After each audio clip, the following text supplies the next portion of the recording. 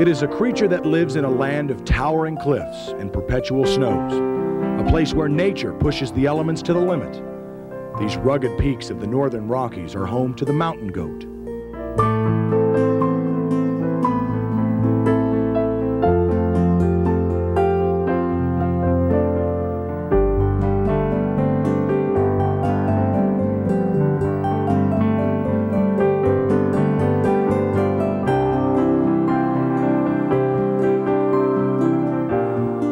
They appear suddenly and silently, like ghosts, colored in the snowy shades of winter.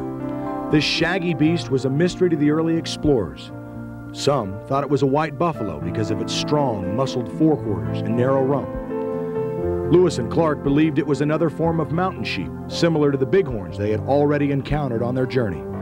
And Captain James Cook, trading pelts with the Indians, concluded that it was the coat of the white bear. Because they were adapted to living in such rugged, remote areas, it was natural that the mountain goat would appear mysterious. But this habitat is also their defense. Sheer, craggy cliffs stretch skyward to rocky peaks, forming a home carved from granite.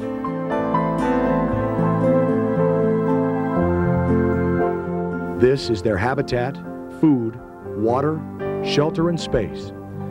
Few other animals can move around so easily in these rugged, rocky peaks. It is their key to survival because here, in this difficult terrain, they can avoid competition from other animals that would eat the same foods. And the clear view from a mountain peak makes it difficult for a predator to surprise the wild goat. They also blend well with this habitat. From a distance, they appear to be a large boulder or snowbank, merging with the surroundings. Until they move, they're very difficult to see. But set against a bright summer sky, the mountain goat is clearly visible.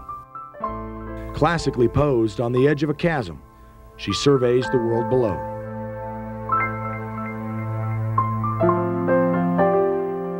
By early summer, most of the females have already given birth. Their winter coats hang in long, ragged tatters as they jostle each other for position among the rocks. There's a hierarchy here, and dominance is established by threatening gestures and a certain amount of pushing. Even though goats live together in groups, they seem to need a bit of space around them. As a rule, the females dominate the males, and the rest of the pecking order appears to have a lot to do with size and age. The animal with the lowest status is last year's offspring, the small yearling goats. They hold bottom rank. But the newborn kids are pretty well protected. Occasionally, a female will make a move to push away one that is not her offspring. But generally, the smallest goats are free to romp among the adult population. These newborns will stay with their mothers through winter. But by next spring, they will be shunted aside as the females prepare to give birth to a new baby goat. A female does not produce her first kid until the age of 3. Usually, she'll have one, although sometimes, when food has been plentiful, she'll have twins or triplets. If the young offspring manages to evade the occasional mountain lion in its first summer, it has a good chance of reaching adulthood. The factors that seem to affect goat populations the most are weather patterns, accidents like snowslides, or falls from a cliff, and changes in habitat.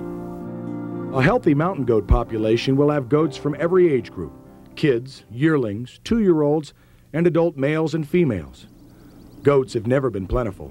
Since their habitat is limited to areas like this, high rocky outcrops, their numbers stay naturally low. In the summer, the goat spends part of the day pawing, licking and crunching the deteriorating rocks and gravel of the peak, seeking the salt and minerals their bodies require. During the heat of the day, the insects become intolerable. The goats, like other animals on the peak, try to discourage the pests by covering their bodies with dust. Their white coats dulled with dirt, they retreat from the hot midday sun into the shady forest that shelters the remaining snow. These snowbanks draw goats in the summertime. During the heat of the day, the goats rest directly on the snowbanks to keep cool, and the melting snow provides a source of water for the animals. Moreover, that water also produces succulent vegetation. This new growth and various other grasses are the goats' summertime food. The males lose their winter coats early, leaving tufts of white hair suspended in pine branches and trailing on shrubs. Their slicked-off bodies disclose enormous shoulder muscles and powerful chests. But the female is slower to shed. It is thought that this may have something to do with the fact that she's nursing a kid. Her general condition isn't as good as a male's due to the stress on her system. As a result, her new hair isn't growing as fast and forcing out the old winter coat. Also, the long, ragged hair makes her appear larger, and bigger coats have a more social rank. This dominance gives the nursing female and her offspring better opportunity to choose the top feeding spots. This time of year, it's fairly easy to distinguish between the males and the females in a group.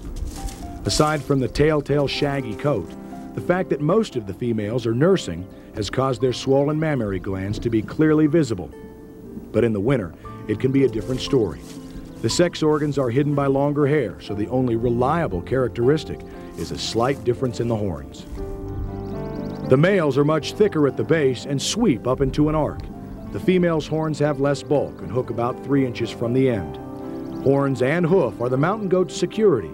Few animals have the dexterity to climb the sheer, precarious face of a mountain.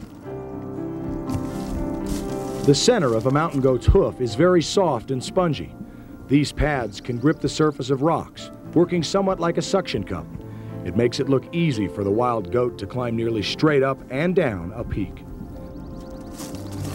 These adaptations make it possible for mountain goats to live on the roof of the world. In addition to keeping the species relatively safe from predators, it also allows them to live in a place where they have very little competition from other large animals like elk or moose. The wild goats don't have to share the limited grasses and shrubs that grow at these high elevations, and this can be critical in the winter months. Once the snow blankets the high country, the deer and the elk follow the path of 1,000 years, journeying to the more forgiving territory of lower elevations. But the mountain goat stays, seeking habitat too severe for these other animals. The wild goats look for areas that shed snow, then feed on whatever's available: shrubs, grasses, fir trees. A harsh winter or poor food supply can result in a high death rate for the younger animals. During this time, goats tend to gather in small groups of 3 or 4 that stay in one place. It appears that they survive in these harsh conditions by remaining relatively still and conserving energy, rather than looking extensively for food. The world of the mountain goat seems magical, perched high above the earth on the craggy cliffs of the northern Rocky Mountains. It's a difficult place to live, but for the mountain goat, it has everything the animal requires: food, water, shelter, and space.